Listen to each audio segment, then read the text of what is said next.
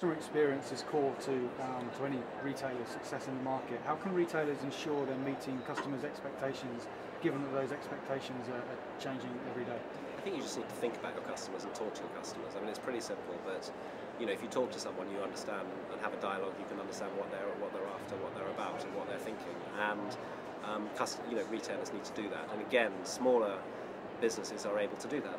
So the small local businesses that I go into and shop in, when I go and buy clothes or buy gifts, I chat to the guy behind the counter or the girl who's serving me, and we have a chat, and she can ask me. There's a great load of information from me about the customer that's available. And if you're at a bigger environment, it's harder to get that information because you've got lots of, you've got massive great teams in the way, if you like. So harnessing that knowledge and understanding your customers, and then understanding their needs, anticipating their needs is really, really important.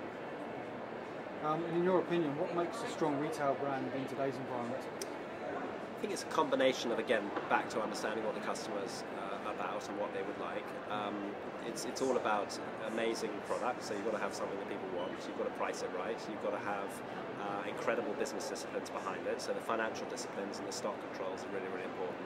But in the end, it comes down to the execution of that customer experience, whether it's in a store, you've got to have flawless service, you've got to have great people coming up and excited and inspired about it, and you've got to have a lovely place, a great store experience so that people want to come in. And if it's online, you've got to engage people by a great website, a great proposition, and also reach out to them in the places where they're looking, where they're looking for things. So if you can kind of get as many of those things right, you can be a good retailer today. But retail's a tough business. There's many things that one has to look at to get right in order to be successful. But it's also a really exciting business, and it's a place where imagination and creativity absolutely happen.